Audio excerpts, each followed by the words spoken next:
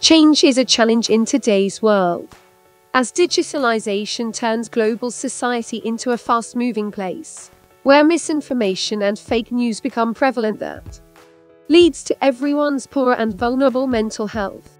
How can we promote the culture of prevention to establish the value of moderation as collective mindset, respect and intercultural understanding each other's, and to live in balanced and harmonious way together?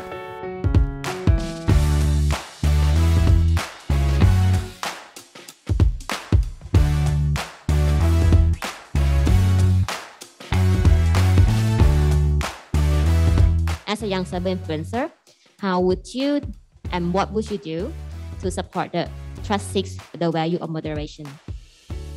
Trying to expand idea into different kind of videos. All of these questions you need to be able to answer, and I have these questions conveniently for you. Everything when you speak, you're supposed to speak with your heart. Be creative. Be creative. Is to avoid fake news and also is where the important information regarding the culture of supporting the value of moderation. ประชาชนลาวก็เริ่มปรับตัวและมีความคุ้นเคยในการดำรงชีวิตแบบวิถีใหม่ If your life safety, it means you can save your country. I could say that Melbourne is the most livable city. How I wish I could be in Melbourne now. So the making of this logo is actually focusing on the relation between our podcast. MIL ဆိုင်ရာအသိပညာပေးလှုပ်ဆောင်ချက်များကိုလည်းပြည်သူများထံ We have to move on together and stay safe with COVID rules and regulations.